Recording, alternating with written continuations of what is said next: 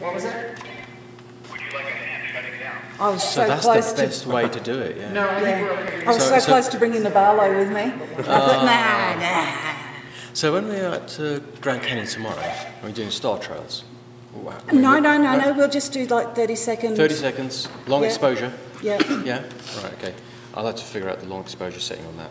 Yeah. I mean, you can only go for... did you bring a remote... I brought a remote trigger. Well, yeah. Yeah. So all depending. I mean, you can go up to a minute with only a little bit of trailing. Yeah. But if you just slightly defocus the stars, they stand out a little bit more. Oh, okay. Yeah. You get more colour. Good. Yeah. I think we've got the same remote control.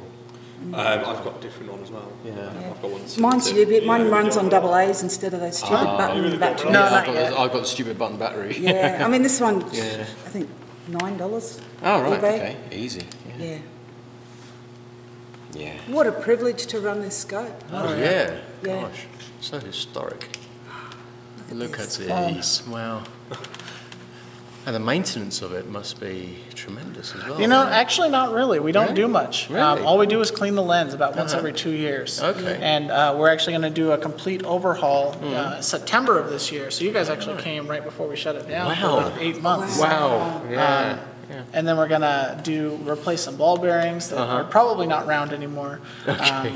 You know, get a better tracking motor. This tracking motor does okay, but the teeth on the gear of the telescope Those have worn gotten out. eroded. Yeah, I would imagine. That. See, I don't know whether it's a seeing, but there is a bit of a... If you build it properly in the first place.